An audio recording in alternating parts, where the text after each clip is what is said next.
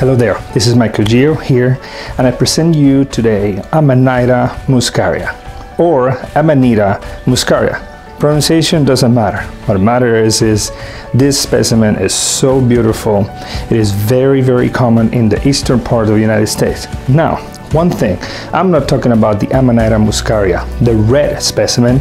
I'm talking about the yellow one, the variety guessowii. Yes, that one. This one that you can see here, again, is beautiful. It is spectacular when you see it in the field.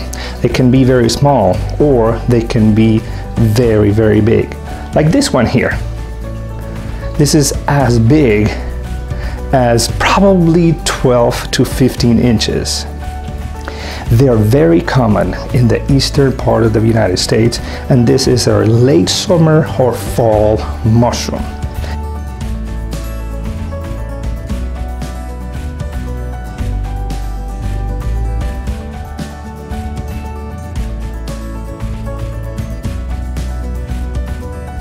So every year I come here to this area to find Amanitas.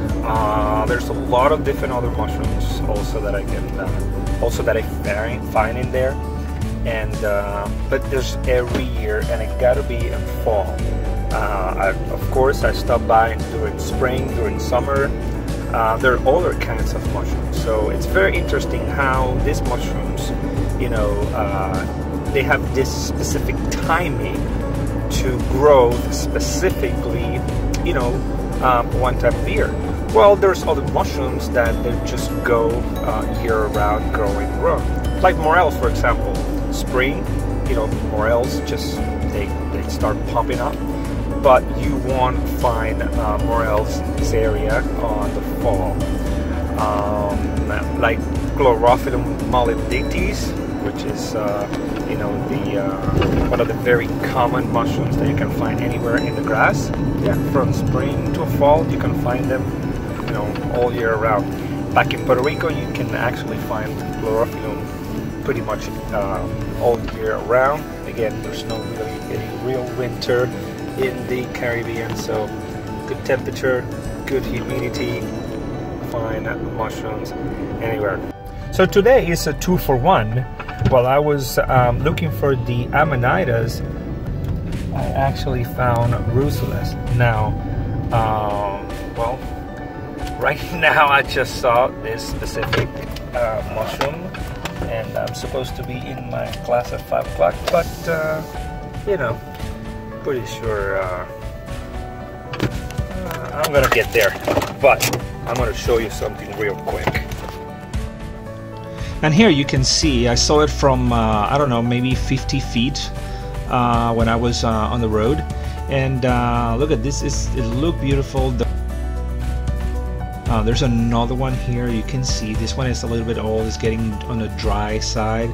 But look at this. I'm gonna try to wait a little bit since I'm a little bit late, and then later come here and try to take some pictures of this specimen.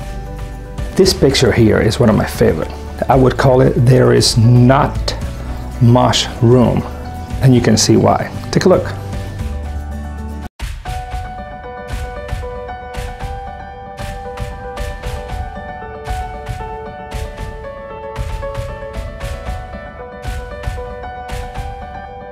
Something very interesting is happening in here. As you can see on the top, it's completely washed out. There's no scale or the warts. But in here you can see that because it's growing from the buttons, all these pine needles would wash away all these warts. So that way you can see that it's a smooth surface. Now this is very interesting, because if you don't know about this, you can say, well, this specimen does not have any warts or scales, so you would not identify this as an Amanita or Amanita. Look at the size of this specimen. It's like that, it looked kind of old. It's just because it's been raining a lot these days. But take a look at this. Look at the size of it. It's approximately maybe 14 to 16 inches. Look at the size comparing to my hand. Look at the gills, they're completely exposed at this moment. but they are wet. That's why they look sort of like smooshy, and it's going to be a little bit difficult to do a spore print from this specimen, but hey, they look beautiful. If you follow the red arrow here, you can see the growth of this Amanita. Of course, you can see other specimens. Eventually I will talk about them, but look at the growth, how neat this look like. This is my mushroom garden. Here, the specimen Amanita muscaria, variety guessowii. This variety of Amanita muscaria is distinguished by its yellow to orange instead of just red basilocarp on the cap, which you can see here. Also, both Amanita muscaria shares like this numerous wart on the cap, a ring on the upper stem, so you can see that they are free gills, and you can see also the veil that becomes the annulus, this type, and a very distinctive stem base that features several like shaggy zones on that. It comes from the universal veil material, and the vulva, which is the base or like the egg-like structures. Also, as I mentioned before, they are free gills, and this is one of the most important characteristics in order to identify them when you see it in the field. And you can see it's very easy to identify them, especially because of these features and the, of course, the color, other than other type of Amanitas. So if you look in the literature, you can find the variety guessowii and formosa to be very, very similar. Now the guessowii, it's more related to the one in the America, and the formosa is more to the specimen described on the European taxa. Again, there's some discrepancies between who classified this as guessowii versus formosa, but for most of the part, guessowii is the one that we have here in America. I collect this specimen in the field and I brought them to my house, and I want to show you these stop motion videos. I took a picture on this specific specimen every 10 minutes. It took 55 hours from growing from buttons to like fully developed to expose all the spores. I don't know if you can notice in these pictures, but I definitely notices that you can see all these spores coming out of those gills from that mushrooms, and pretty much you can see like powder, like baby powder, underneath in the pot that I put them in. Take a look.